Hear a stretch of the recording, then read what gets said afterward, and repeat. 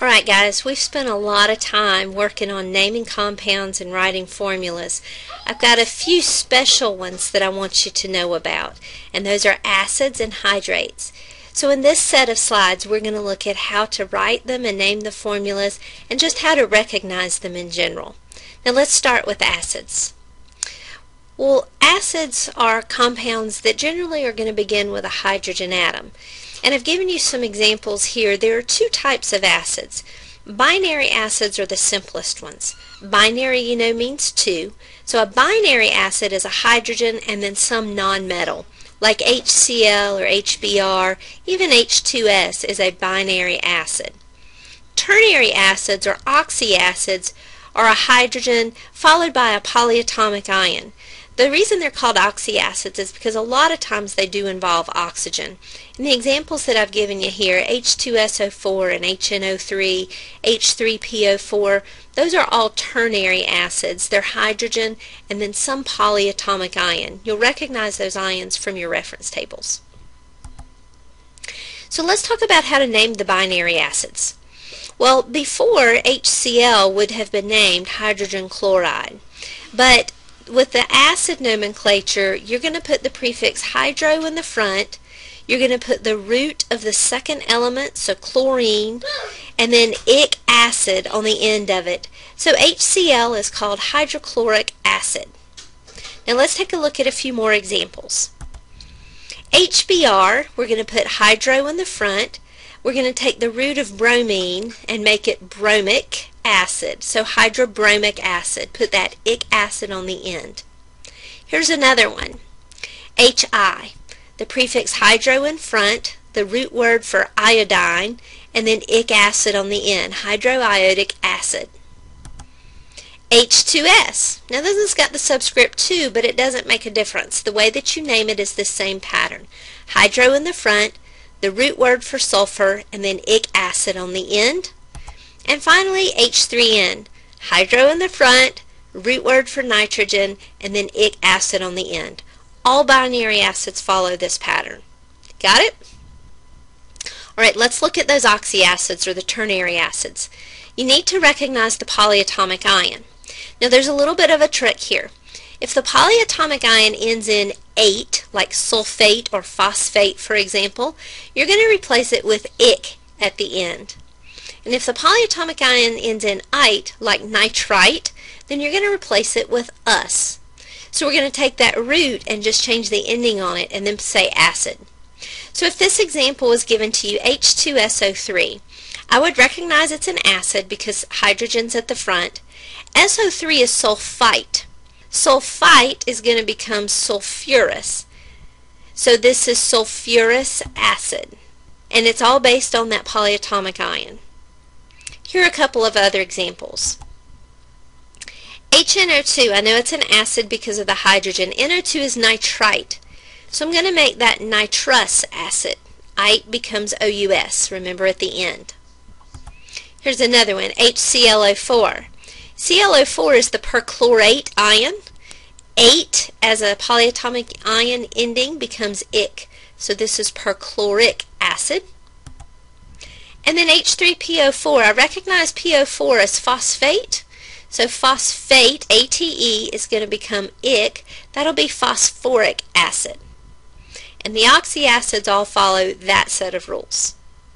Now, to write the formulas from the name of an acid, you have to decide about that polyatomic ion.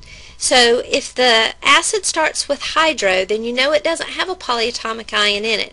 If it starts with hydro, it's a binary acid. But if there's no hydro, you have to remember those endings. Polyatomic ions that end in ATE are ic acids, and then polyatomic ions that are ites are us acids, or OUS. So remember, you could remember a little mnemonic, I ate something icky. The ates become ic acids. Now, if there's a prefix like the hypochlorite ion or the perchlorate ion, then you're just going to name it using the same rules. Keep the prefix in the polyatomic ion though. Hypochlorous acid is formed from hypochlorite, for example. And then you just use your charges with your positive hydrogen +1 charge and then the charge of the polyatomic ion that's negative. Do the crisscross to get your formula. Let's look at some examples. Alright, this first one, if you were given carbonic acid, I don't see hydro, so I think it's going to be formed from a polyatomic ion, and because it's ic acid, I know it comes from carbonate.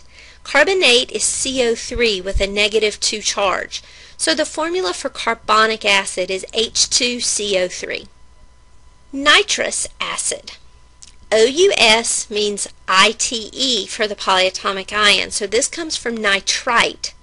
And I look up nitrite in your reference packet, and it's NO2 with a -1 charge. So when I crisscross the hydrogen +1 and the NO2 -1, I get the formula for nitrous acid to be HNO2. Here's another one, sulfuric acid. Sulfuric, I see that IC ending, so that means it comes from sulfate. Sulfate is SO4 with a -2 charge. So when I crisscross those, I get H2SO4. Now you might think that one could be reduced, but see the sulfur in the middle? There's only one of those, so you can't reduce it at all. Here's another one. This one's got a prefix, hydrochloric acid. So I know because I see hydro, this is not a polyatomic ion acid, it's a binary acid. So hydrochloric acid is made from hydrogen and chlorine. You get HCl. Here's chlorous acid. Now chlorous acid, because it ends in OUS, must come from chlorite, and chlorite is ClO2 with a -1 charge. Crisscross those and you get the formula you see there. Next one, acetic acid. This is a very common acid. It's the acid in your kitchen that's found in vinegar. So acetic acid, I see that ic, no hydro prefix, it must come from the acetate polyatomic ion. And so I've crisscrossed hydrogen +1 and acetate -1. It gives you kind of an unusual formula, but that hydrogen in the front is what makes it an acid. Hydrosulfuric acid is the next example. I see the prefix hydro. Hydro means it's a binary acid, so it's hydrogen and sulfur. Hydrogen's a +1, but sulfur's a -2. So when you crisscross that, you get H2S, and that's hydrosulfuric acid.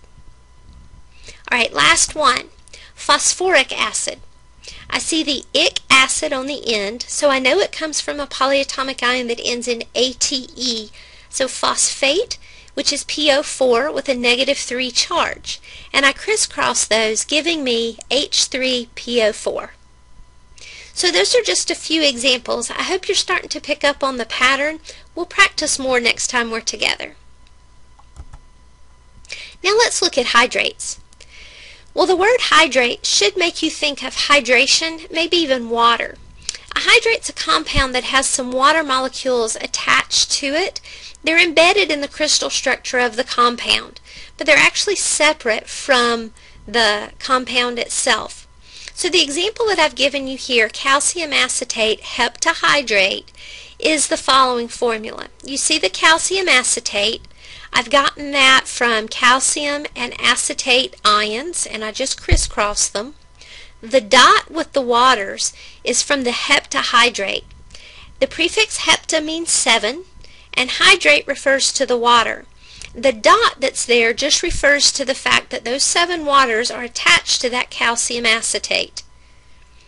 So that's the formula of a hydrate. They're pretty easy to recognize because of the dot and the waters. Now what if all that water evaporated? Well, then you'd be left with just calcium acetate in its anhydrous form. Anhydrous is without water, and so the formula would just be calcium acetate. Now, there are 2 different substances.